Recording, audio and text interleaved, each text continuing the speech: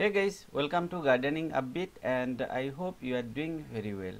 This video is all about how to grow the hollyhock from the seeds. Hollyhock is one of the best winter flowering plants and in India we can start growing from September end onwards. Here in this video you are going to see everything from sowing the seeds to flowering. So let's start the video now. I bought the seeds from trashbasket.com and you can also get it from Seeds and Pots if you like.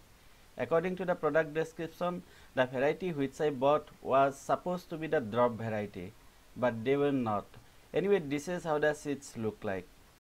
The ideal temperature to grow the hollyhock is around 15 to 32 degrees Celsius, and like I said before, in India we can start growing the hollyhock from September end onwards.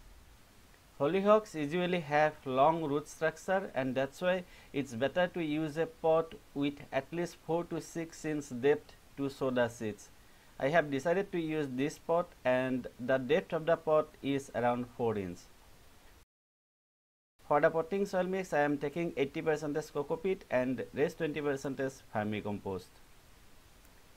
As the pot is somewhat big, sowing the seeds of verbena here. And here I am sowing the seeds of hollyhocks. Hollyhock seeds need light to germinate and please avoid sowing them too deep. We can add a very thin layer of soil at the top, let's say layer of 5 mm soil. Next, water well. Just after sowing the seeds, we need to water a bit more, and without water, seeds are not going to germinate properly. Next, going to keep the pot in a place where it's going to get 2 to 3 hours of direct sunlight.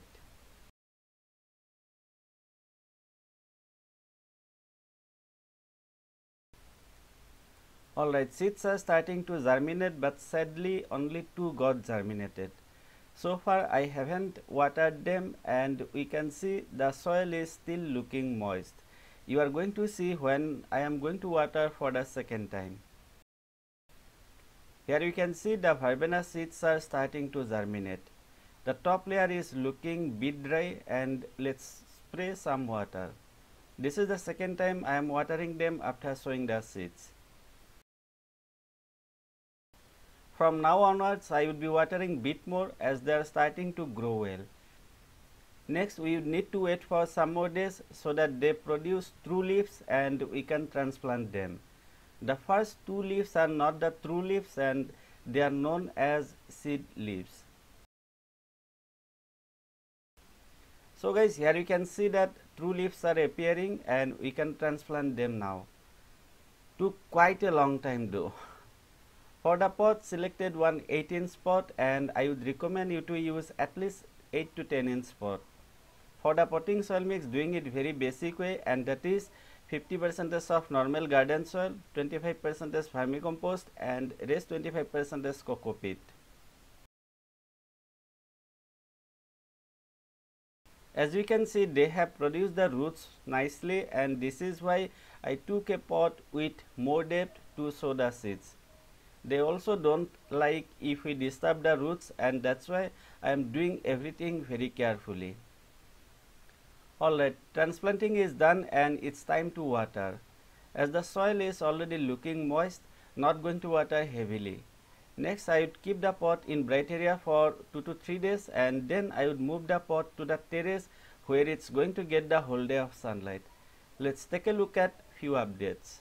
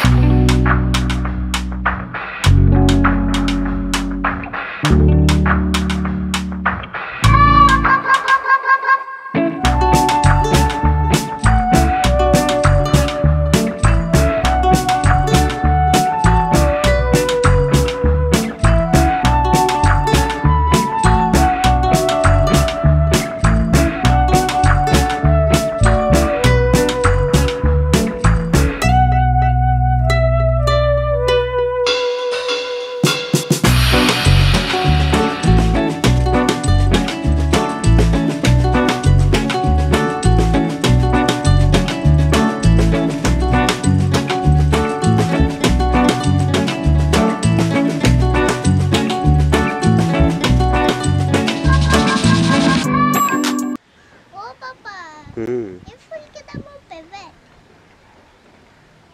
So guys, you have already seen the updates, and you can also see my plant is already starting to produce the seeds. The good thing about hollyhock is that they keep blooming for many more days. For example, it was 18 January on which I recorded the very first bloom, and this footage is from 9th March. There are still more buds which are yet to bloom. Alright, let's discuss about the important things now. First one is sunlight. Though they do well in whole day of sunlight, it's okay even if you are able to provide them minimum 5 to 6 hours of direct sunlight. For watering, please keep the soil consistently moist and don't let the topsoil dry out completely, something like this, especially at this stage. If we do, we are going to find wilted leaves, as you can see here. For fertilizing, it's more than enough if we fertilize them only once or maximum twice. You can fertilize them once within 40 days after transplanting, and this way they will be able to produce more buds. Usually I apply two components, and the first one is 10 grams of mustard cake powder. Second one is 15 grams bone meal. I have also written the alternatives on the screen, and if you don't have anything at all, just apply either vermicompost or composted cow dung powder once in 25 to 30 days. So guys, this is all about how to grow the hollyhock from the seeds. I hope you found this video useful, and if you did, I would really appreciate if you give it a like, share it with your friends, and subscribe to my channel if you are new to gardening a bit. Also, please let me know if you found any difference in the voiceover.